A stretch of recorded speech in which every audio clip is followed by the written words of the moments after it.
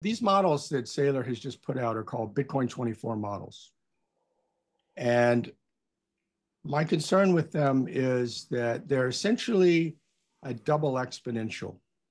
That is, they use compound annual growth, but then they have this additional parameter to slow that growth rate down. And they end up having to require four parameters. First, they start with a growth rate, and then they decrease that growth rate each year in quantum fashion. And then they asymptote to a final rate.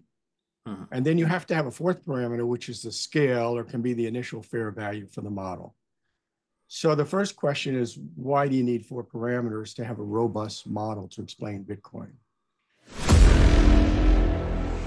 Okay, guys, welcome to another episode of 21st Capital. Today, I am very delighted to talk with Stefan. He's one of my favorite follows on Twitter. He has been putting out a lot of fire content about Bitcoin models from a physicist perspective, astrophysicist perspective. A lot of valuable content, and he has done lately quite a bit of interesting work on Michael Saylor's models. Believe it or not, Michael Saylor has models now. The all models are destroyed mantra, which has been sickening us, is probably out of fashion now. And Michael Saylor has models, and as we will hear today, actually he has many models, an infinite number of them. So today we want to talk with Stefan to kind of take it apart, analyze the models, see where the merits are and what are the criticisms, and if we even have a better model. Okay, so Stefan, do you want to take it over and introduce yourself and tell us what you got? Yes, Sina, and thank you for having me on. My name is Stephen Perrenod. I'm a technology analyst at OrionX. That's orionx.net. I started out in astrophysics, spent a number of years there, and then moved into high-performance computing.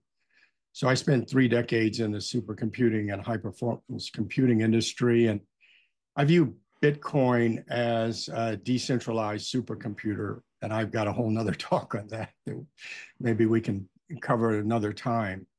I've been in Bitcoin since 2014, and I first used it really for money transfers from the US to Thailand. I've been living here for more than a decade, and it took me a few years to completely become orange pilled myself and to go down the rabbit hole. I would say I became a maximalist around 2017 after the blockchain wars occurred and we saw what the outcome was. And really what pilled me was reading the Satoshi white paper in the first place and seeing the equations for the Poisson distribution as to how the blockchain gets exponentially harder and harder as you add blocks on to the end. So since that time, I've been writing about Bitcoin and researching various aspects of it. And today I want to talk just a bit about the Saylor models. First of all, I'm a huge admirer of Michael Saylor. He and I are both alumni from the same university. I was there before him. I'm a bit older, but he's just been a fantastic voice. And of course, he puts his money where his mouth is. So what he has done to transform the balance sheet of MicroStrategy is amazing and phenomenal. And I own a few shares myself. So this is not a criticism in any way of Michael Saylor, but he's got some people working on some models for him. I don't know how closely he was involved. And, we have some criticisms that we think are valid. And so we want to talk about those. I'm going to see if I can share. Okay, it looks perfect on my side. Okay, That's we have great. our images and the slides. Go ahead. All right. Well, there's another MIT alumnus, Feynman, and I also did a postdoc at MIT, so we can call it a MIT alumni session. Go ahead. all right. This is great. Tech session. Um, so these models that Saylor has just put out are called Bitcoin24 models. And my concern with them is that they're essentially a double exponential.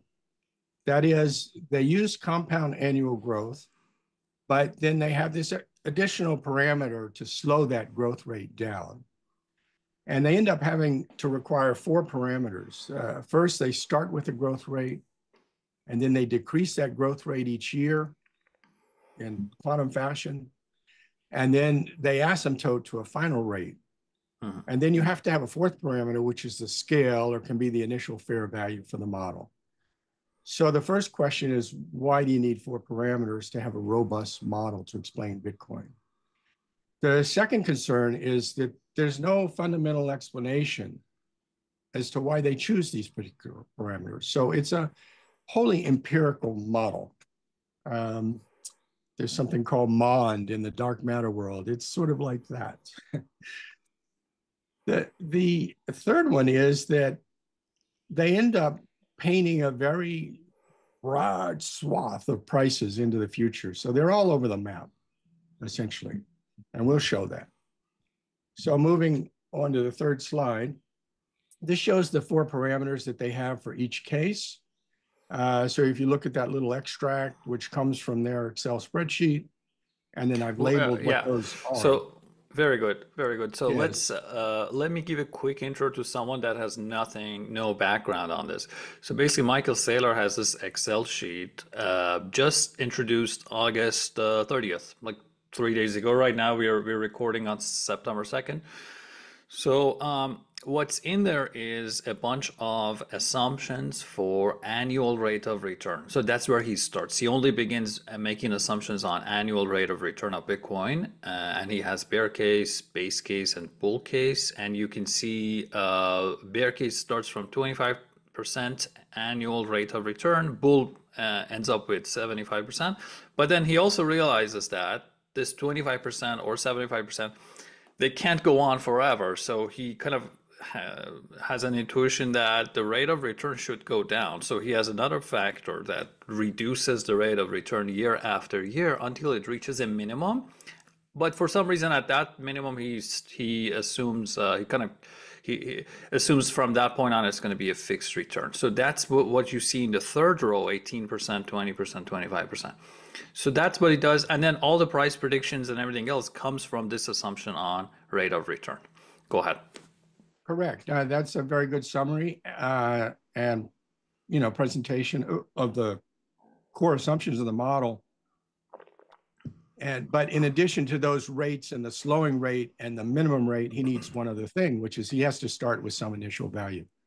Basically, it's $100,000 at the beginning of next year. So let's move on to the next slide. So with the bear, base, and bull, his three cases. So the base is the middling case. I am wearing my bull shirt, by the way. We like bull. But he projects out to 2045. And the bear case, he projects out to 3 million for the price point for one Bitcoin. The base case to 8 million, and the bull case to 49 million. So that's a price range of a factor of 15.4 over that time. So that is already for us a concern because we know what the power law models, we can measure what the standard deviation, the volatility have been, and we do that in log space. So we take away some of the problems with the skew. We know it's still positively skewed, but we know what our constraints and our boundaries are, which are basically a factor of 2 on the downside and factors of 3-ish on the upside. So this graph plots his three models. And what it plots is the log of the Bitcoin price, starting all the way from $1, where log 10 is 0, going up to above 10 million, where log 10 is 7, and starting from 2011 and running out to the end of his projections, which are 2045. And his three cases, the bear, base, and bull case, are the red, yellow, green curves. And then Just to the, clarify, Michael yes, Saylor does not have anything for the past. So his model only begins after 2024. So how did you, so you basically extrapolated it backwards as well to see how it would have performed in historical data, right? right. I'm coming to that. So, think of his model as he defined it as running from 2025 on to 2045, those curves. And then we've got the historical quarterly prices in this case with the blue dots.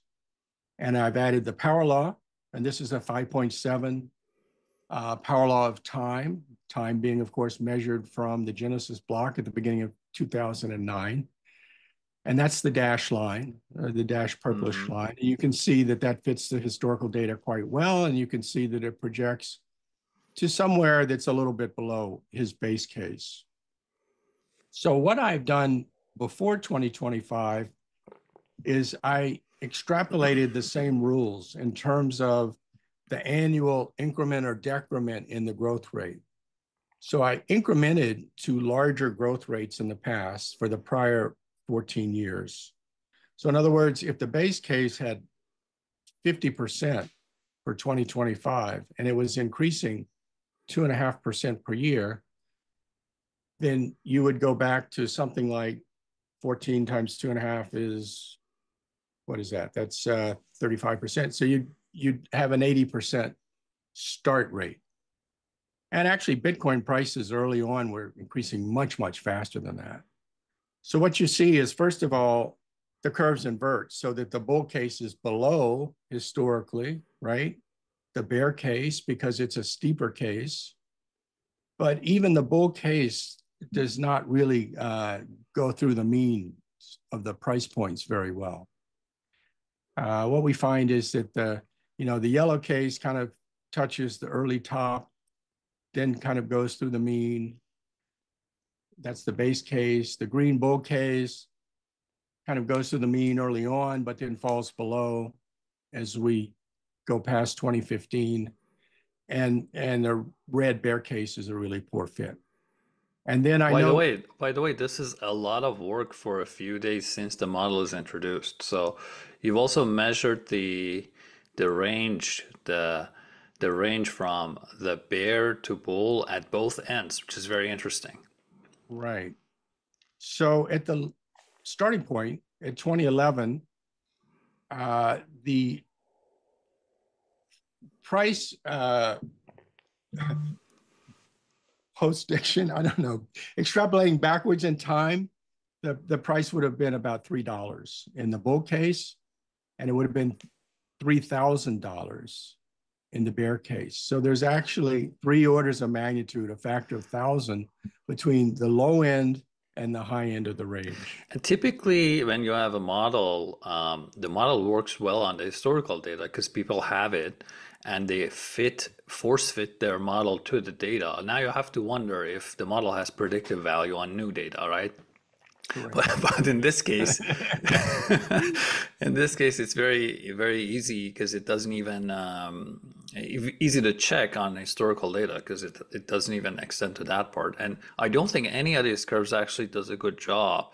Maybe the bear case, maybe the base case, kind of for some time it's fine, but yeah, like right Yes. after 2016, it begins to be again overly bullish.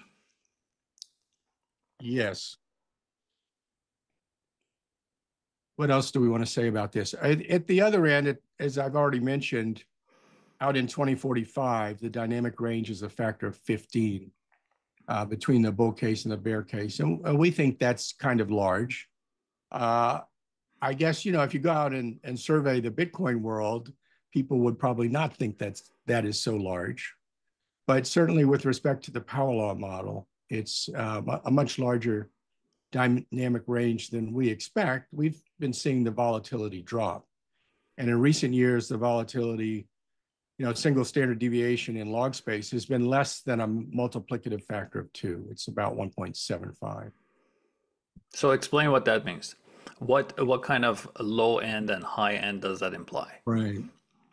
Well, if you just use the 1 sigma levels, or the Z equals 1 levels. And if you were to say right now that the fair value is around where we are in the $60,000 to $70,000 space, then if the standard deviation is about, I'm trying to remember what it was in log terms, it was about 0.27 or something, and a multiplicative factor of 1.7. So you would say that the lower bound, 1Z equals -1 score, would be about $40,000 right now, today. And the 1 sigma upper would be around $100,000, right? And then the 2 sigma, which we occasionally hit because we're skewed, and we're skewed positively. We've got a very convex asset, which is nice. That would be approaching $200,000 even today. Okay, so I'm trying to find what's the multiplicative. Is it 3? On the high side, if you took, it'd be about the square 1.7, so it'd be about 3. Okay, 3. So essentially, what Steve is saying is, if you follow that dashed curve, which is the power law, by 2045, it probably goes down by a factor of, is it 50%, like half, or You mean what will the volatility be? the standard deviation Yeah, around it? Yeah. well, I'm not sure. I've got this kind of empirical model that also requires that you take some diffusion from all the little exponential peaks that we have, the bubbles that we have about every 4 years. I expect for this epoch, it's going to drop below, well, for monthly prices, it's going to drop below 20% for the standard deviation for monthly prices. I don't know. I haven't actually calculated out to 2045 what it would be. So I don't want to Yeah, but the standard put your deviations, value out. yeah, the confidence interval would be on a linear curve. It would be stable, right? It's just a multiplicative factor that goes on. Although you can assume that Right. it changes over time, but for simplicity, we are assuming there is a fixed distribution around the average, right? And I think, I've looked at some of the prior work, just to be not super exact. It's about half, or Mm-hmm. like you said, it might change a little bit. But my point is, the power law model does not have a 15x range. It probably has like 2x, 3x range. And this 15x, after 21 years, first of all, Mm-hmm. it's just crazy to try to forecast that long. Even if I have the best model in the world, I will never do that. But also, what he has offered is like, multiple, it's just an order of magnitude larger than a model like power law, which is itself very large. 20 years from now, you will have 2x, 3x changes in what the model might give high probability to happen. At that point, Bitcoin is as large as a big portion of the world's wealth, maybe as large as real estate, as large as the stock market, right? To also Mm-hmm. have a 15x range of possibilities around what it could be, that's how large this is. 15x when Bitcoin Right. is at 1 billion market cap is very different than when it's the world money market cap, right? So yeah. Yes. Yes. In fact, his bull case is $1,000 trillion market cap in 2045, which is, exceeds global wealth today. Now, global wealth in the future will be substantially higher, but that's kind of where it's headed. And you And can that's a very see, important point. That's a very yeah, important point, because I was actually wondering that his bull case runs out of money at some point. Now, what you yes, say is 1,000 trillion. Essentially, the bull case is already invalidated, like just automatically by 2045, right. because there won't be Well, enough money in the world. Yeah. unless, AI causes growth rates that are nothing like we've seen in the past couple of decades, right? Yeah, Okay. Yeah. yeah. Totally. Okay. Here's another way to show that the Bitcoin 24 model is not a power law. And what this graph does is between 2025 and 2045, it's essentially taking the power law tangent of the Saylor base model at each year and saying, what would the power law index need to be to match the growth rate of the Saylor model? And so what happens is that at first it rises up to around 7, and then it plummets down to around 5. But then he institutes his floor, which is 20%. And so it starts going up again. And it goes back up towards 7. Now, for the power law model, we observe that it's just flat, expected to be flat, has been flat for 15 years, and we would expect it to be flat around 5.75 for another 15 years. It would be in this a straight line in the middle of this plot. Very So nice. someone had tweeted and claimed that his model was following a power law, and it clearly is not. But it's funny because the base case, numbers are close, but not when you look at the full range, not when you look backwards, and also those little deviations actually also show a pattern of gradually deviating further and further from the power law. So at the first glance from a distance, the price predictions and the base case, as you were also showing, is kind of not extremely different, although it's a Mm-hmm. log chart, so it might actually be huge numbers over time. But this is Agreed. amazing. I mean, this Yeah. basically just if you go back, if you add the power law line, uh, its parameter is fixed. It's just a straight line at 5.75 or something, right?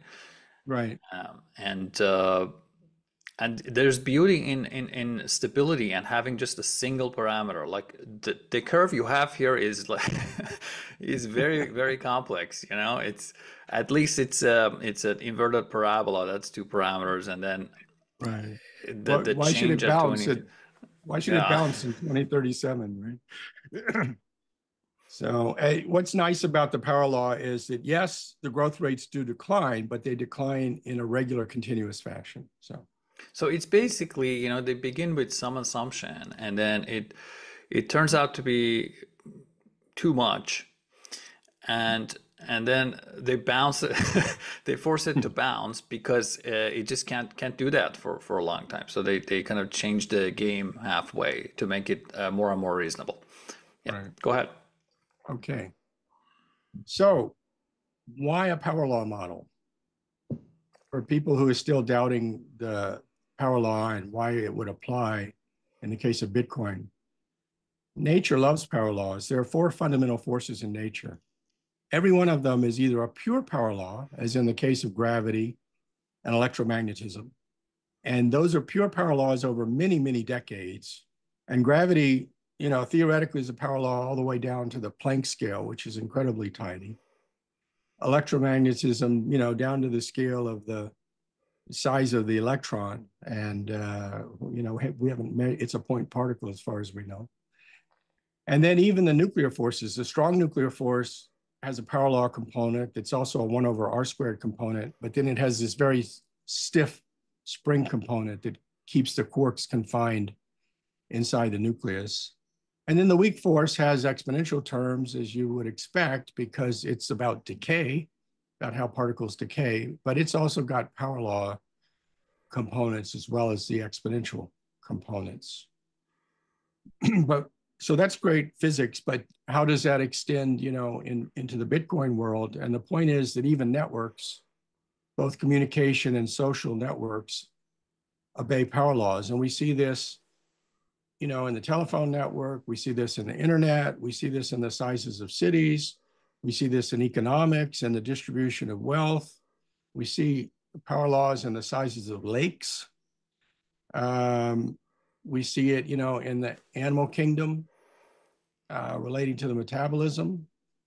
but particularly for networks, which applies to social networks, and Bitcoin is a social network and a communication network. It's actually multiple networks. A Metcalfe's law can apply. And there, basically, you have a square law where it grows as a square of the nodes. Now, Giovanni's talked about how the nodes grow, and that's how the number of addresses grow. And if, you know, historically, that's grown something close to the cube of time. So if you take that and you square that with Metcalfe's law, then you get something around the 6th power of growth for Bitcoin itself. And that's what we observe, nearly the 6th power of time for the price. Yeah, it has amazing regularity to it. It's just mind-blowing. Yeah. So the power law has only 2 parameters. It has a constant, which is just, you know, what's the price at a given time along the trend? And then it has time raised to some power. And that time is measured from the January 3rd, 2009, from the Genesis block. You can measure it in days, you can measure it in years. Sometimes I like to measure it in block years. It really doesn't matter. You get slightly different behavior, but you get the same behavior. So for these 2 charts, the first chart is a log chart. So it shows the log of price against the log of the number of blocks, in this case, block years. And you see a very nice straight line, which is exactly what you expect for a power law. That's with the US dollar. That's price in terms of the US dollar, and that has an R squared of 0.95. And the green dashed lines, you know, show the 95% contours. So think of those as the 2 sigma deviations. But you can do the same thing with gold. And for the gold plot, I've got the log of price against linear time. And this is calendar time from age 2 to age 15 and a half or 15 2/3, where we are now. And with gold, it's a very nice power law. The index is 5.5 and the R squared is almost the same. It's 0.94. So this one also answers questions about adjusting for inflation and those questions, right? Right. So you get a slightly lower index, you know, 5.5 rather than 5.7 to 5.8. But basically the same sort of behavior. So the lens here is that gold is fiat. Why that should be, I don't know, but it's being measured against its fiat. It behaves more like fiat than anything else. So if we take the power law and we project out to 2045, and in this case, I've done it from today, where we think the fair value right now is 70K. And then I've scaled. So we're 15.67 years of age right now. And we add 21 years to get to September 2nd, 2045. And we take that ratio and we raise it to the 5.7 power, then the projection is $9 million from the power law. And if we say a factor of 2 up or down, it'll probably be somewhat less than that, as volatility will get compressed as more and more trillions of dollars come into the market cap. But even with that, you'd have a range of 4.5 to 18 million, a range of about a factor of 4, which is much better than a factor of 15. So what's nice about the power law is the growth rate slows down gradually and continuously. And it's just a basically derivative of the power law itself. So this answers my earlier questions, like, right, the 9 million prediction, once you add the confidence band, it goes potentially down to 4.5 and then up to 18. And that gives us a factor of 4 versus factor of 15. Go ahead. Right. Okay, last slide. Occam's razor is a principle that came out of the county of Surrey in England in the 14th century. And there was a logician. I don't know how you earn the title of logician in the 14th century, but That's how history views him. He was also a Franciscan friar. So he would have been in this church that's in Ockham, Surrey. And I lived in Surrey for a year, so a very lovely place. And for some reason, the spelling has changed. So it's now spelled with two C's instead of a CKH, but it's called Occam's razor. And the idea is that the simplest explanation or the simplest model is more likely to be correct. Karl Popper said the empirical content is greater, and such models are more easily falsifiable or they're better testable. And if you ask ChatGPT reasons for using Occam's razor, it says simplicity and efficiency, minimal assumptions, greater predictive power, parsimony in science, so you can choose between competing hypotheses, which is what we're doing right now. You can avoid overfitting. I think we've shown that there are more than hints of poor fitting, at least. And the philosophical grounding is a preference for elegance and simplicity. Yeah, so Occam's razor is kind of has two angles at least. One is like the philosophical logical side of it, that simplicity is better. Typically, any as you perfectly mentioned, any explanation that is simpler has the advantage of it has less things to go wrong. When you hear somebody like creating a complex story of why something happened, that kind of always concerns me, right? You want to at least begin with the main mechanisms and the main forces in a system, and Occam's razor basically emphasizes that don't try to over-explain the phenomena, right? But also it has a second angle, which is a statistical, kind of linked to the first thing. But in a statistical model, we always want to go with fewer parameters, because the more parameters you have, the more likely that the added complexity is capturing the noise. And once you capture the noise by definition doesn't repeat. Noise is just noise, right? So if your model is fitting the noise, it actually might look like it's fitting better. But over time, it will also try to kind of repeat that noise pattern, which is never going to happen. So it's going to get more and more wrong as you try to use that model. So that's another reason to use fewer parameters in the statistics. Very good. Okay, so this wraps the discussion of Saylor's Bitcoin24 model.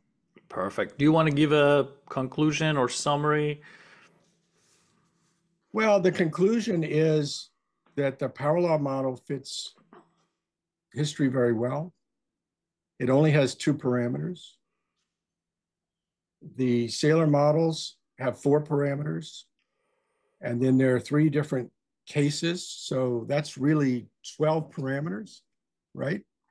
And so how do you choose where to go when you've got three sets of four versus one set of two? The simpler model is what you would prefer to monitor and see how well it continues to hold in the future. And we've also got some fundamental explanation, underpinning behind it, that includes both Moore's law and which I did not mention, and we don't have time to go into why, but it basically has to do with when the miners, when we suffer through a Bitcoin winter and the mining becomes unprofitable, then that tends to put a floor. And then Metcalfe's law that applies to networks. So it has some, and there are some additional arguments, that have been made. So it has some very good fundamentals behind it as well. Awesome. And it also has Saylor's model also uses an exponential form, which doesn't fit the data well. And what it does is over time it becomes so different from what you expect. Then they have to kind of add other parameters to fix the deviation and tame it a little bit more and more. And that still, it's like Band-Aid on an incorrect functional form. Awesome. We've Well, thanks a we've lot. seen this Yeah, before. We've seen this before with stock to flow because stock to flow was advertised as a parallel model, but in fact, it converges to an exponential model with a compound growth rate of 69% per annum. It's a pure exponential as you go out in time. And exactly. And you see these the just, problem over time. It just yeah. it looks good in the beginning, but it deviates as it moves on. Perfect. Well, thanks a lot. This was a lot of great work in such a short time. I loved your presentation and I look forward to chatting again.